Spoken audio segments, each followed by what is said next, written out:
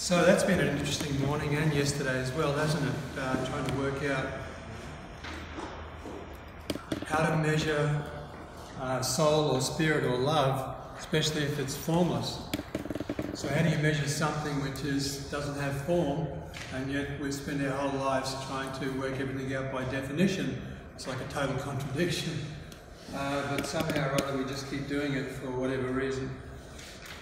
So my talk is about science and spiritual and the nonsense. Of course, the nonsense is the fact that those two are inseparable. And as for myself, I specialise in Feng Shui. I go into, I work in corporations, houses, people, individuals, whatever, time. It's a shame we didn't call time something else, so we wouldn't have to debate whether it existed or not. So my special interest is human behaviour, language of energy, symbolism, and how that influences us, and that's what my talk's about today. So I'm going to cover a couple of different things that hopefully will correlate together.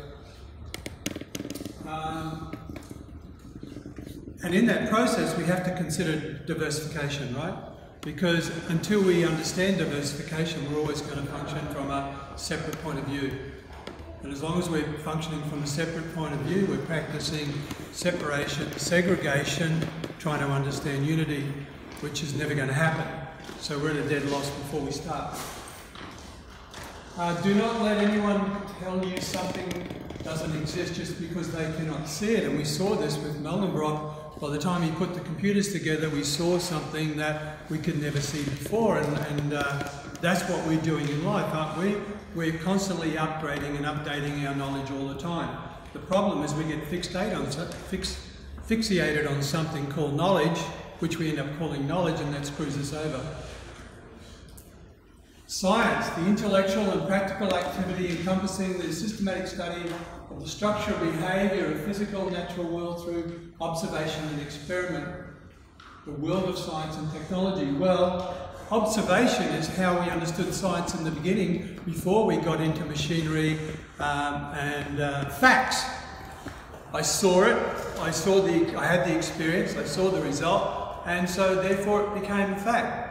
Now we have to quantify it. If we can't quantify it, my observation doesn't exist. That's crazy. Every thought that creates is a technology. Isn't that interesting? We have to start realizing is that learning how to live with joy in this world is a technology. It's not just in a machinery. We function like a technology.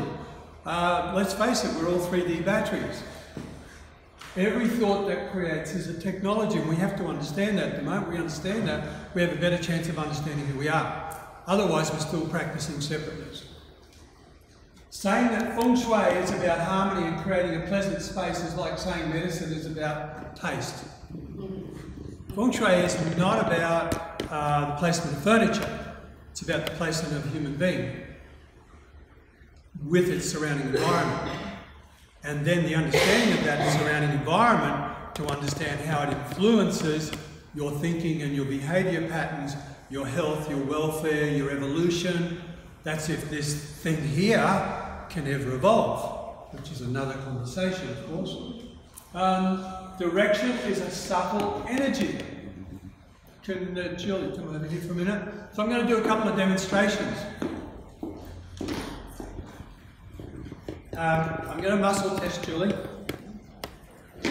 So what I'm going to do is just face Julie in a direction. Say your name is Julie. Muscle test her. She's nice and strong. So face that direction. Just look in that direction for me. And hold the Julie. And turn this way. And turn this way. Can't do it.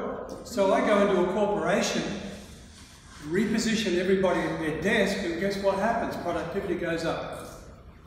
It's very hard to measure productivity, but what they have been able to measure is that it reduces the mistake rate by 50%. Now imagine every woman who gave birth to a child faced the direction for that child to move into a positive, to breathe that energy which is positive coming towards them. The moment their first breath happens, what would we have? Rather than Higgly Piggly or Eeny Meeny Miny Mo. We just changed the whole concept of the way we thought and functioned. And it's so bizarre and yet it's so simple. And the reason for that is we're so busy looking for facts we can't see the writing on the wall. We can't really see what's going on because we're stuck in facts rather than who we are. Thank you. So there'll be a couple more. Okay, so you've all seen these symbols. And some of you may like them and some of you may not. But each one of these symbols is exactly the same.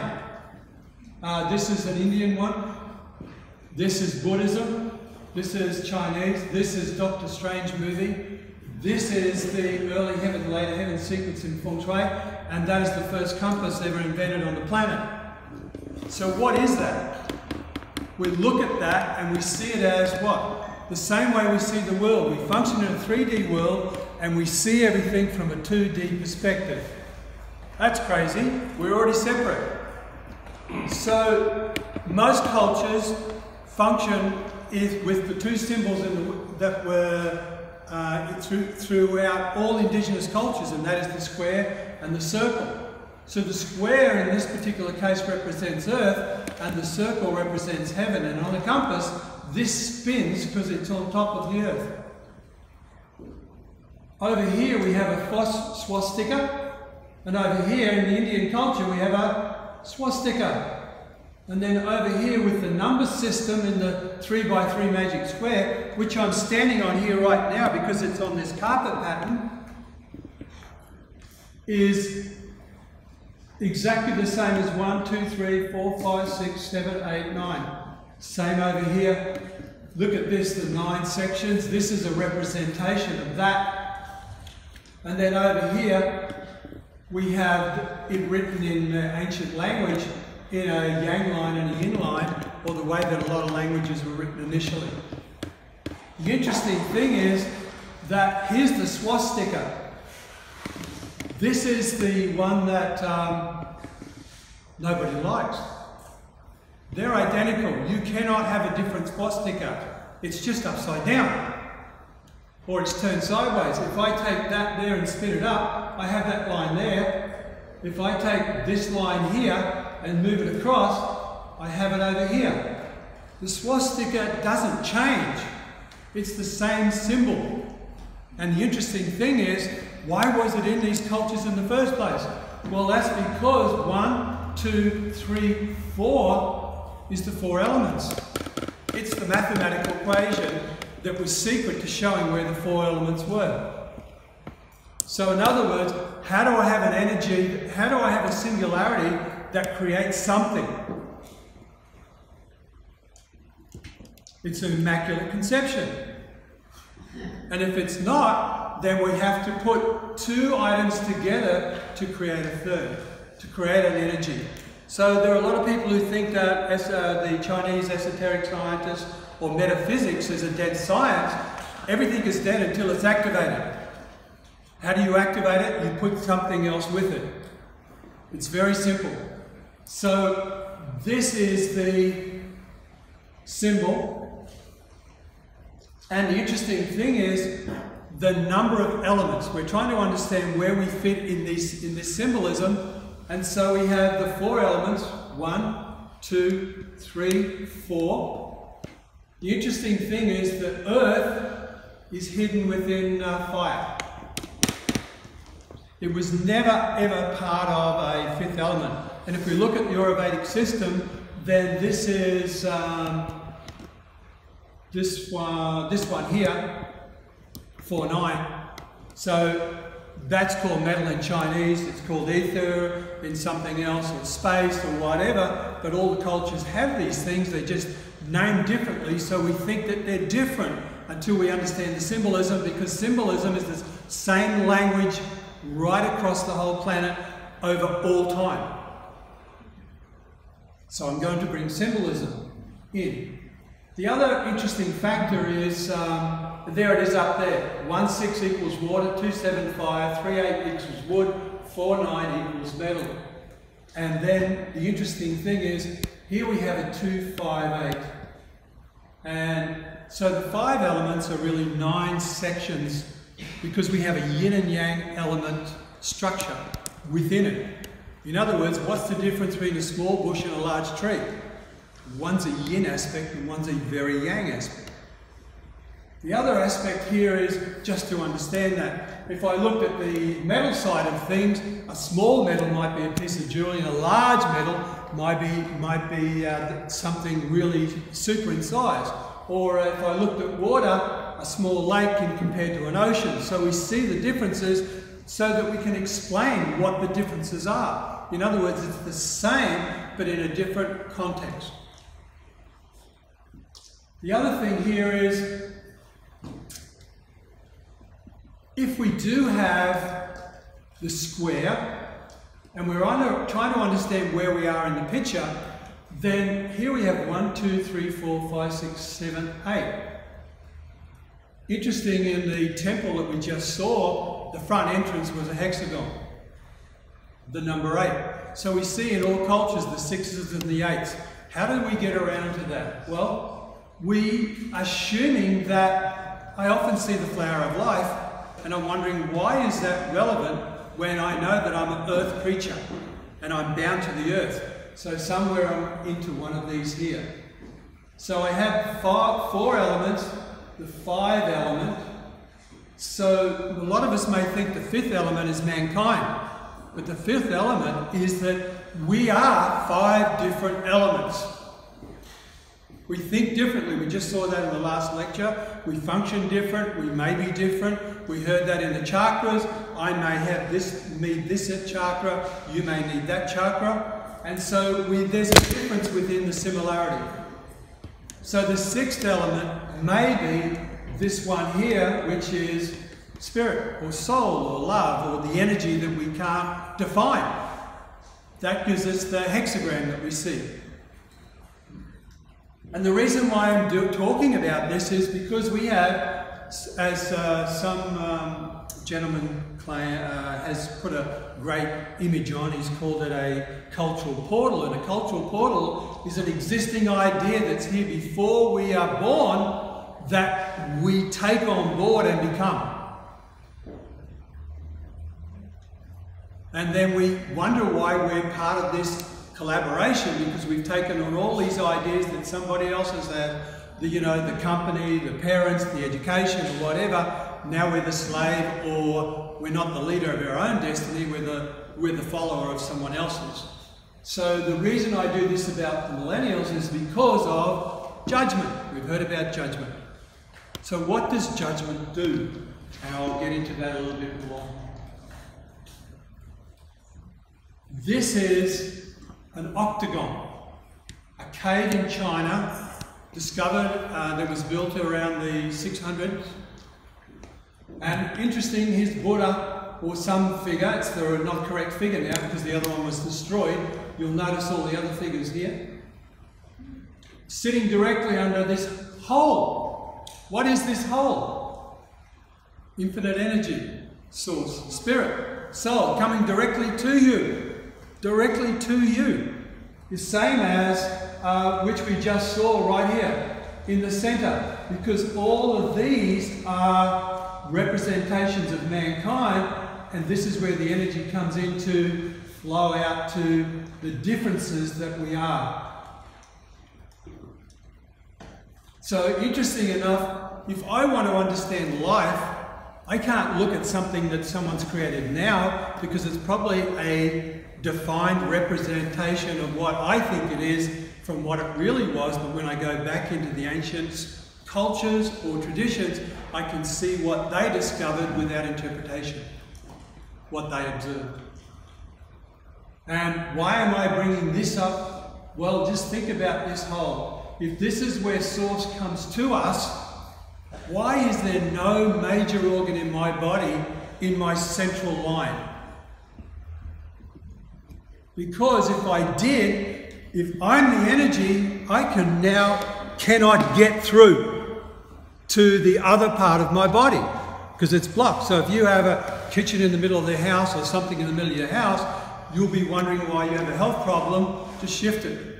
It's really simple, because you're blocking the energy from flowing everywhere. See, the center is always the center. No matter what it is, my body, my house, my building, my city, my ideas, they're always there. So I'm going to talk about what I've been doing with this understanding of energy. And so I've created a formula of salt, Himalayan salts and Israeli Dead Sea salts and other salts, because I believe in the Trinity aspect of life. And everything I see is around a Trinity. So I have a salt, I have an oil, and I have essential oil. And what happens is I put a formula together of salts, a formula together of carrier oils, and a formula of essential oils, all based on the same elemental quality. Either earth or water or metal or whatever it may be.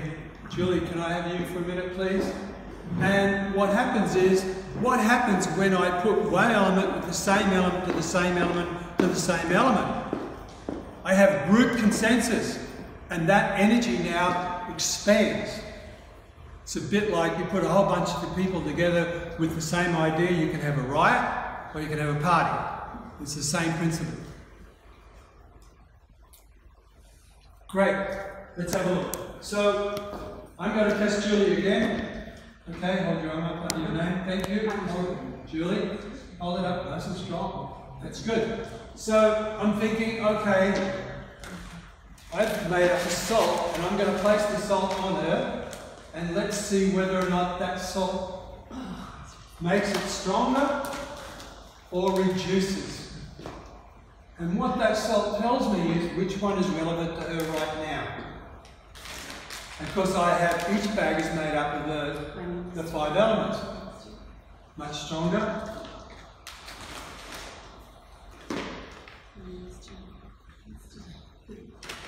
Good. One more. It's good. So there's only one weak one here. Hold that up. Thank you.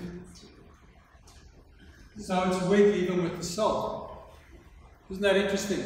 But the one that she needs right now, not the one that she needs on a permanent basis, because we're in the world of change, is, yesterday I said, okay, you look like a head tripper, let's try it. And what does this colour look like? The colour of a base energy, base chakra. And why do we need a base chakra? Because we need to function in the practical world. Because we can't do it in our head. Alright, you can have that. Thank you very much. Now go away. Put it here. Put it here. I need you for another test. And so working with that, I've worked out a system of using the same concepts now, I'm putting it into symbolism to see whether or not I can do exactly the same. So I took a bunch of symbolisms. The intriguing story of the elements, the new guide to the building blocks of the universe. Because as Mr. Sinclair said yesterday, I only want to do what works. I don't want to make it a theory. So I've put a bunch of symbols together. Now let's look at this. If I test Julie, my name's Julie. Hold it up.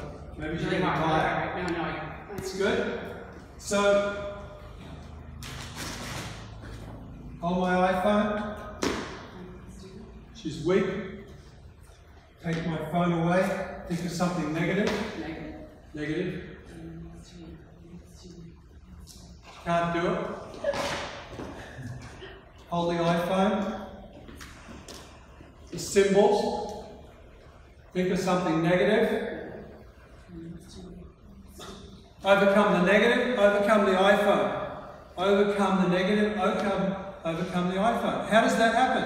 Well, because symbolism is really about energy.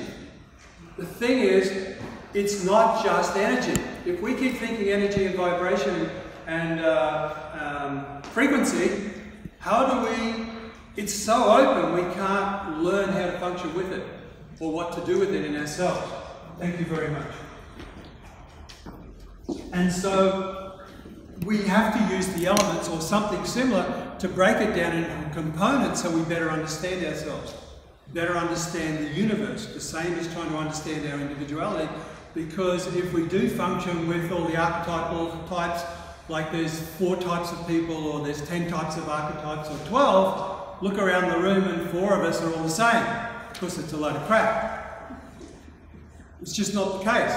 So there's this individuality that exists within everything. So here we have the 4 symbols. Now how do I test this to see if it's real? I used a biofeedback machine. So a biofeedback reflexology machine which shows me the differences. So based on a female image taken at this time, this is what the aura looked like. When I added the salt, this is what it looked like. When I added the t-shirt, this is what it looked like. And this is what they look like together. This is the change that happened just in the aura structure straight away based on this $10,000 software machine to measure the aura. Now is that good enough or not? Because I did the muscle test observation, says it works, but I don't believe it because we function from a skeptical point of view because I don't have any real facts. So now I have a real fact, but it's still skeptical. So then I moved into the chakra system and measured the chakra system. So on this side over here, this is the base reading. Look what happened on this side. The red shows the reduction. And the interesting thing, the bottom 3 chakras all went up. The ones that we need to function in the practical real world. And over here, when the t-shirt went on, the 4 shows the increase in all the percentages. The lowest percentage now is 44. Over here it's 29. So this is the elevation, this is the balancing. Because if I'm too high in my upper chakras, I need to come down in order to function. Otherwise I'm a head tripper, I don't know how to function in the real world. I become a victim. I become subservient. I'm no longer my own leader. And of course, now I have another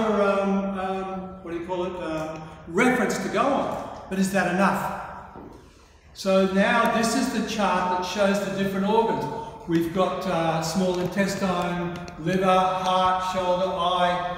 This is what a normal chart looks like, and this is the chart. This is the base chart over here, this is the t-shirt chart, and this is the salt chart. And I'll put some colours up here just so you can see the differences. So let's just take a look. The heart here, the line is just above the midline. Over here the heart is up here, it's below, so the baseline it was low, the t-shirt it went up, and the salt it went down. Why did it go down? Because we all know that if you have a heart condition, you should not take a salt bath. Now let's look over here. We have the colon, yellow colon, it's just above, on the line, and just below there. So there's not much difference there. Let's see, thyroid, look at the thyroid over here. It's way up on the baseline. The thyroid over here, it's come down a little, and the thyroid over here is basically about the same. So the salt or the t-shirt brought that thyroid function down, and we all know that we need to have that thyroid not functioning out of control, especially at the top of its capacity. What else can we look at? Reproductive organs, reproductive organ, slightly better, much better here. Sorry, same there, a little bit there. Now they've even developed where this is in percentages rather than this line factor, because this is not the latest. They've realized that you can't read it quite as well. And so I just took out some of them, but I wanted to show you some of the different, look, the kidney here is on the line, the kidney here is, sorry, above the line, on the line, and the kidney over here is above. So it brought the kidney down. In other words, it's looking to balance the energetic factor. If it's too high, to bring it down. If it's too light, to lift it up. So as an individual, we may need balance to function, but if we have balance in life, there's no movement. That's why in the Chinese system, they'll always look at the lucky numbers are the uneven numbers, because it's going to move back into balance, to constant change. So we know that we need constant change in order to function and move forward in life, to develop. The interesting thing is, while we're trying to evolve, can this creature vessel evolve when we're running on 100%? And then the other concept is, can my ego evolve? And if I am practicing spirituality, is it my spiritual ego deluding me that I'm actually spiritual? So we have to look at that concept as well, and there's a whole bunch to it. And I want to thank you very much. Any questions? Thank you. Good question? No question? Yes? I was just wondering with the t-shirt, related to symbols, what was it exactly? Those symbols, the symbols that I had on there were placed on the t-shirt. So it's not just a placement, it's specific placement to what? If it takes two energies to come together, the t-shirt's just 100% cotton. So the symbols on the t-shirt, if I measure that t-shirt on its own, nothing happens. If I put it on my body, I have the second energy to activate. See, we have to activate something in order to have a change. A man and a woman creates a child. That's an activation. What's an activation? An attraction? An acceleration. If we're trying to accelerate, we need to expand ourselves. Does that help that? It does, yes. Yes. So what's the arrangement that you have on the t-shirt? Is there any particular... Absolutely. It has to be arranged according to my energetic body. Right. And so is that done individually or how do you do it? How do you mean individually, sorry? Well, if you've got a t-shirt, are you thinking of particular kinds of individuals that would benefit by particular arrangements? Yep, so the salts are made based on your birth date. If I make them customized, otherwise they're generalized, muscle tested, then it's about the energy that you need right now, because we are a 5-element person, right? So I had a couple made, and it looks like this if you want to see it. So I drew some designs myself, and I'm playing around with it. And then they're also on the back as well, and they're also on the sleeve. So the idea is to place them by understanding the energy of the human body and understanding the energy of the symbolism. I know where they need to be specifically placed on the body, on the shirt, so that when I put it on, it activates me. Because even when I had the salts tested, there's nothing. The moment it touches the body, it activates the two. It's the 1 + 1 = 1 again. I mean, that is life. The 1 + 1 = 1. That's how we function. So how do we measure 1 when it's formless? We really have to understand that concept. It's the same. Formless is consciousness. How do I define that and measure that? Love is, as we said, is formless. How do we measure that? You know, it's unconditional. That's what it means, formless. Can you say a little bit more about the measurements that you show? Those are from a device? That's a device. Yep, let's see, sorry.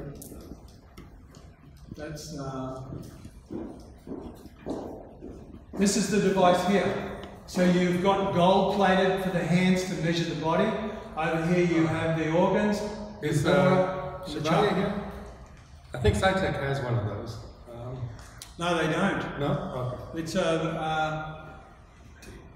It's $10,000 and upwards because it's pure gold. That's expensive. It is similar. They say it's not similar to the Rife, but their measurement goes through there into the software, and they've perfected it. It's German. It's about 18 years in the process now. Okay. There's not that many around. I can't find a lot of information about it, and that was the perfect question that you would ask. Right. Is that right? Sorry. Good. Thank you very much. Thank you. Thank you.